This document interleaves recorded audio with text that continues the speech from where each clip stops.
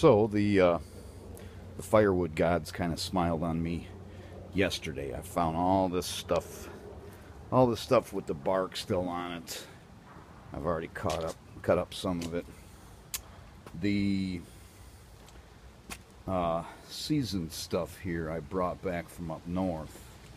I don't have a gas chainsaw, so what I do with that stuff there is I cut it up so that it'll fit in the bed of the truck.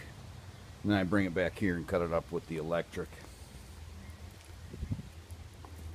I've already got some boxes, a little bit full. Uh, Anything that I might want to split, and I'm just going to pile up in here. Keep it out of the rain because it's been a rainy fucking fall. I'll try and work my way through this. Fucking a lot of bending over for an old man to do. But I'll take these big pieces